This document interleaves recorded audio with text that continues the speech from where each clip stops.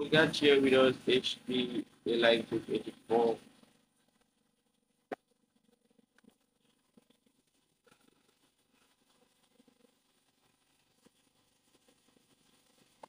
So let's see what is wrong with this.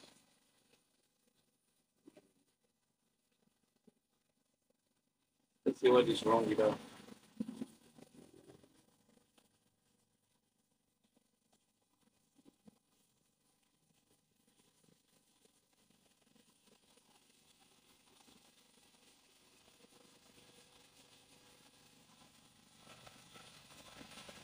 Now,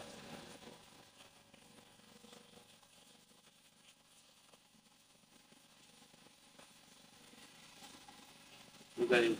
It reloads himself again. Then he switch off himself totally. Then reload again. Look at it.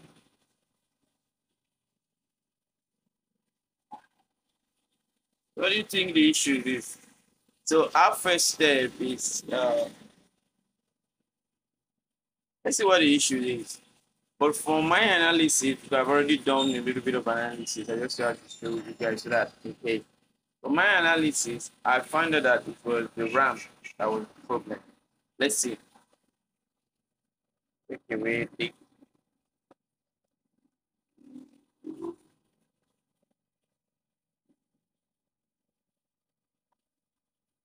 sorry.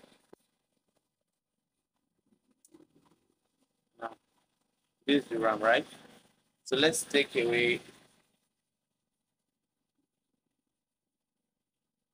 We have 4 GB, it's a 3L RAM.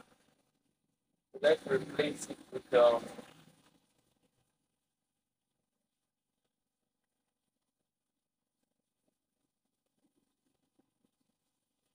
let's replace it with this.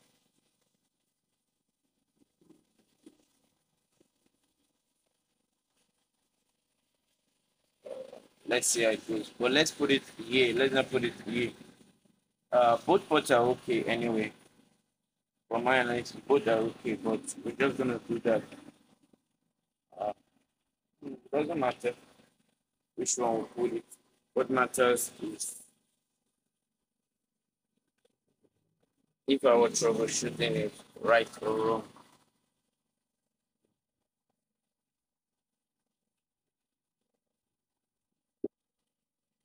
Let's see. Let's see if it will switch off, then come on again. Let's switch off just like the way it was doing just now. To know what the replay. Oh, look at it. Right? Now, one more thing. This CMOS, we need to make sure that we set this CMOS, like actually set it well. We need to make sure that we set